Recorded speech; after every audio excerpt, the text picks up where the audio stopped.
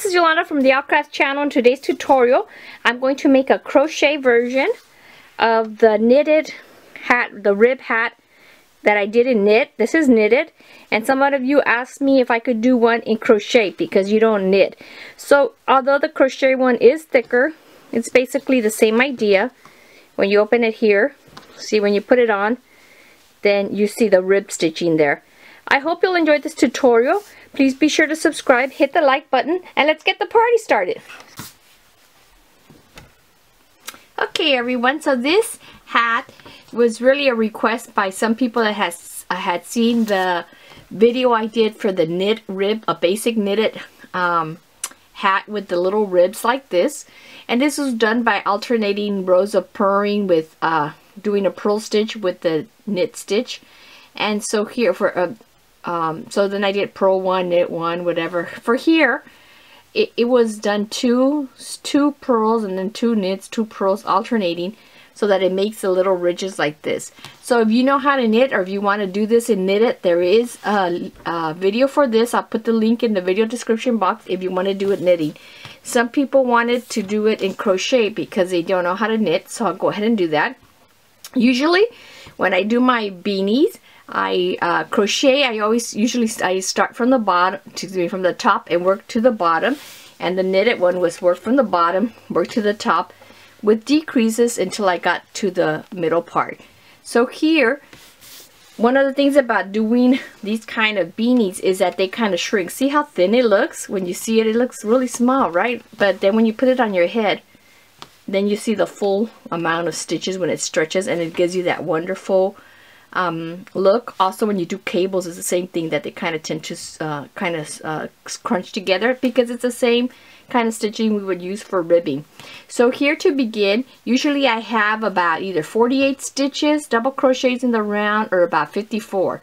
For this, since it's going to be shrinking, we're going to need to do a lot more to begin our work, so that when it shrinks, it'll give us enough stitches. Okay, so here I'm going to begin with, whoops, there's something black there, the magic circle or disappearing loop.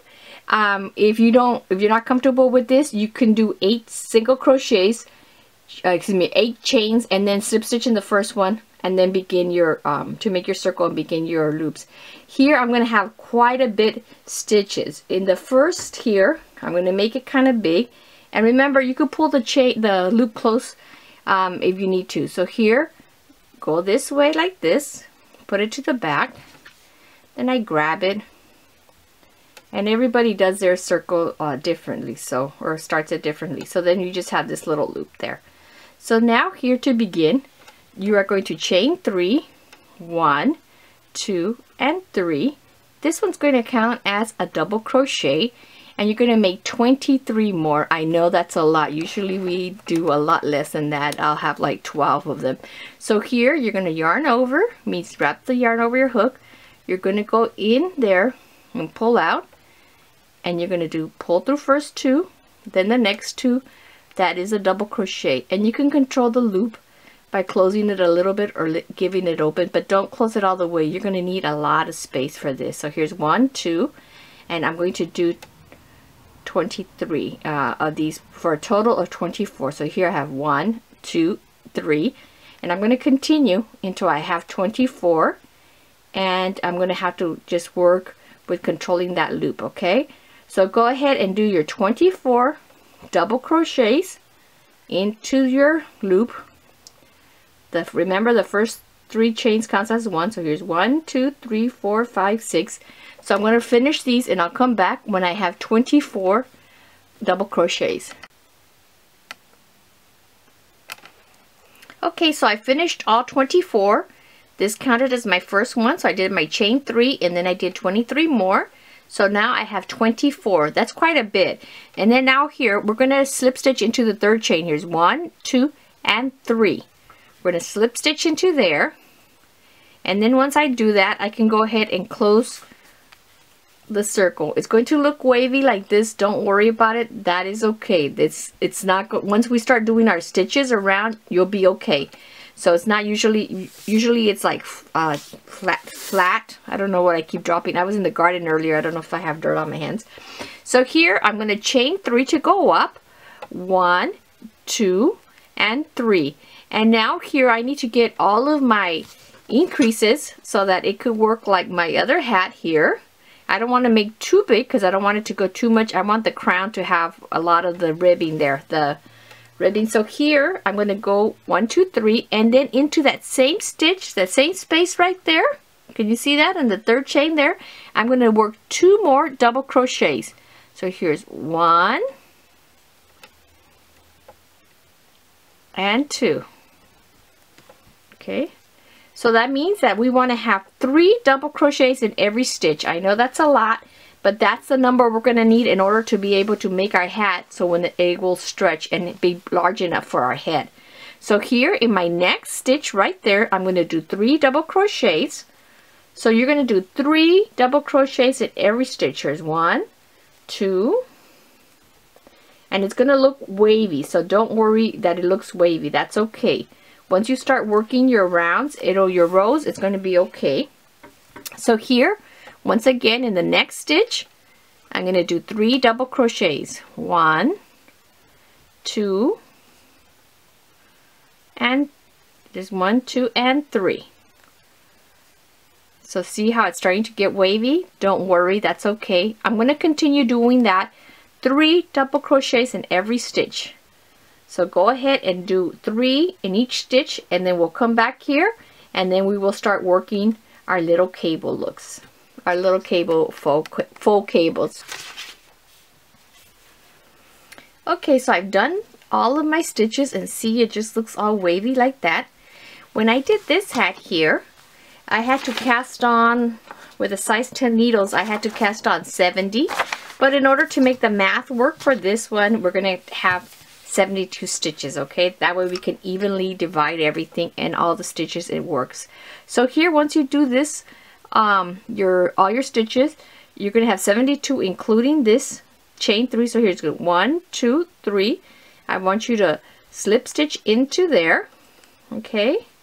And I know it's kind of crazy because isn't that crazy how many we have there, but that's going to be okay. Now I want you to chain 3, 1, 2, 3. This one always counts, the chain 3 always counts as 1 double crochet. And this is going to be the back post. So we're going to start working our back post and then the front post. If you want to do 3 or 2 or 4, that's up to you. I'm going to do just 2 like I did this one, just to keep it consistent. But you can do here, instead of just working 1 double crochet, you can do sets of 3 or you can do sets of 4. I'm going to be doing sets of 2. So here I'm going to yarn over and I'm going to begin by doing a back post double crochet. And what that means, let me see if I could focus this here. When you yarn over, I'm going to come and grab my stitch through behind here. So you could see that my hook is going there. So it's a back post double crochet. So there's 3. I'm going to pull through the first 2, then the next 2. So those are going to be my first 2 sets. Like I said, if you want to do sets of 4 or sets of 3 or sets of 2, that's up to you. I'm going to do mine with sets of 2. So here are my first 2 for the back. Now in my next 2 stitches, I'm going to work my double crochet through the front post. So I yarn over, I'm going to come through the front of my work, grab that post there, grab my yarn. I'll have 3 loops. I'm going to pull through the first 2 and then the next 2.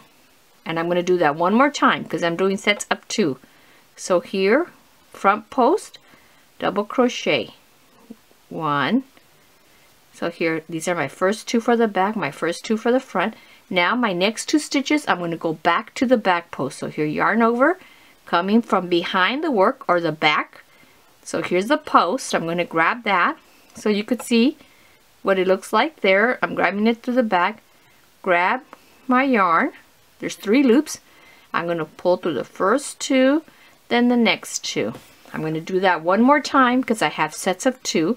So here, if it's easier for you, I don't have to turn my work anymore because I've been crocheting a while. But if you need to, you could grab your yarn, and if you need to look back, you could turn your work there, grab the next post, just like that. You're going to pull through the first 2, then the next 2. So these are my 2 posts to the front, my 2 to the back. I'm going to repeat that all the way around. So these two, the next two are going to go through the front. 1 double crochet, and then the next double crochet through the front. Okay, my yarn's stuck on something here. I'm trying to pull it out. And then my next two are in the back. That's all we're going to do. Alternate them. So my next two are going to be in the back. And like I said, if you wanted to have them thicker, you could do 4 double crochets to the front, 4 to the back, or 3 to the front, 3 to the back, whichever way you want to do it. I'm just going to do 2 and 2. But some people like to have really thick little posts, so that's up to you. So this is how it's going to look. Can you see that? This is my front.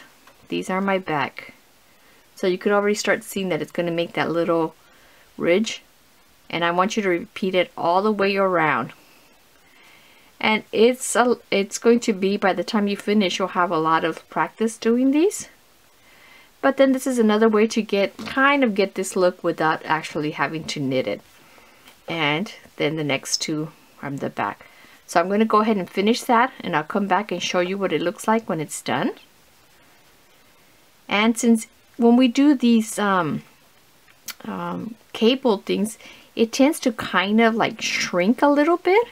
So we ended up, see how this is not as tall as a regular double crochet. So usually my beanies are usually 12 to 13 rows if I'm doing rounds, if I'm doing double crochet.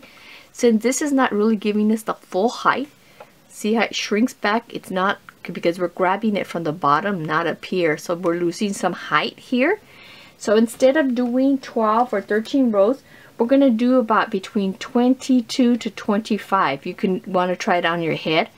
So here I'm going to go ahead and finish that, and then I'll come back and we'll show you how it looks at the end of our first rows of front and back post.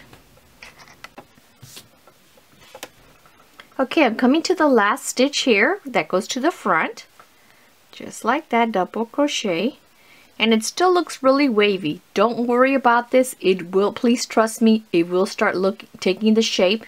Probably when you're around row 9 or 10, maybe between 10 and 12, you'll start seeing it going down and cupping. So don't worry about it. You will start getting that shape once you have, see how here it starts shaping once you get a little bit lower.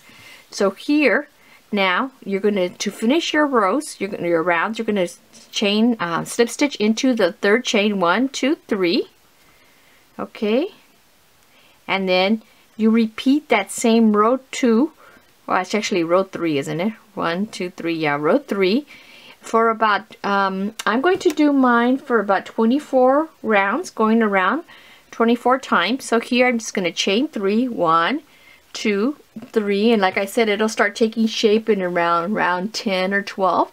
So this is my first one. So now remember, you're going to repeat. So here you could see that these are in front and these are in the back. So here I'm going to start going to the back. Double crochet there, and whenever you see, like you see it, this in the front and the back, then you do those front.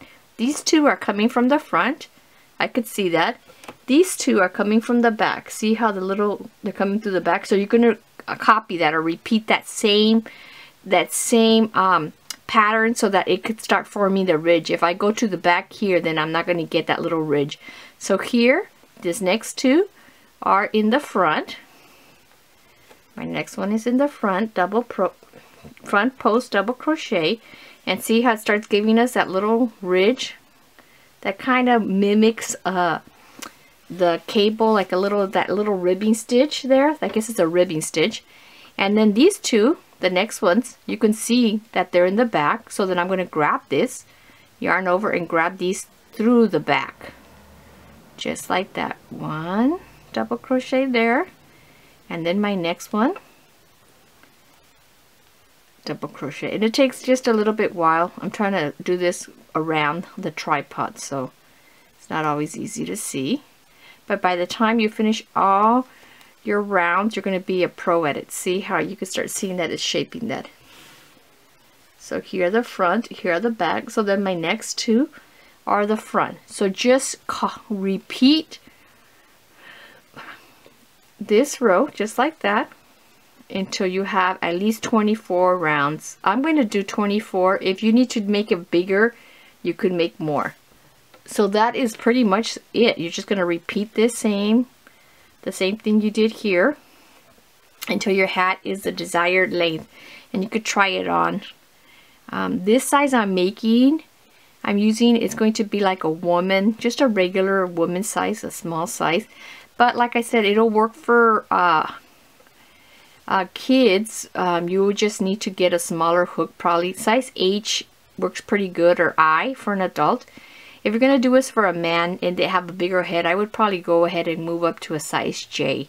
I have only tried this, modifying this pattern here with the size H and I, because I did it for a woman. So here, again, you would just need to experiment with your hook sizes. Since I'm using the medium yarn, this H worked out pretty good when I did the hat. It did fit me, but then my head's not that big, so hopefully that doesn't mean I don't have any brains in there. So just go ahead and repeat that. So see, now you can see your little ridges there. And the back, it's the same thing. So I don't know if you could see it. It's kind of hard to see it with this yarn because it's so shiny. But here you could see that these are in the front and then these are in the back. So I'm going to repeat this until I have 24 rounds. And if you want to do it longer, that's up to you. But I like to have mine to go just around, just like over my eyebrows, not too much lower than that. So that is the pattern. That's it. Nothing fancy. You're just going to be doing two front posts, two back, two front, two posts, two back. The only one when you start, the only thing to remember when you start is that your first 3 chains count as 1 double crochet, and then you immediately go into your next post from behind. So it's a back post. Your back posts are your first, and then the next 2 are front, then back, front, back. And like I said, I'm doing a set of 2 of them. If you want these to be thicker, like you like your little ridges to be thicker, you can do 3 front, 3 back, or you could do 4 front, 4 back. You would just need to adjust here in the back, in the beginning. So if you're going to do sets of 3, then of course you would do your chain 3, then 3 back. Instead of 1 back, you're going to do another one. So just adjust that, but I'm just doing them 2 and 2. So I'll be back when I have my 24 rows, and you're going to be surprised at what it looks like. Okay, as you can see, I finished all the 24 rows, and see how much it looks smaller than a regular beanie. This one, for the rib stitching, I did have more rows because it calls for you to be able to fold this part up here. So when you wear it on your head, you fold it up. If you want to be able to do that with this one, just go ahead and add like maybe a few more rows. This one, if you roll it up, it's not, you know, it just goes like over your eyebrows. So this is what it's done with 2 rows, 2 and 2. So it just looks regular, but when you put it on your head, I don't know if you, hopefully you could see the ribs there. It's going to have formed some really nice ribs all the way around. It's kind of like a little rib. Well, it is a rib hat, but it's in crochet. And then this one, of course, is knit. And the stitches, of course, are a lot smaller. I love the way knit looks, but it takes a lot longer to knit the hat. This one, I did the decreases towards to the top.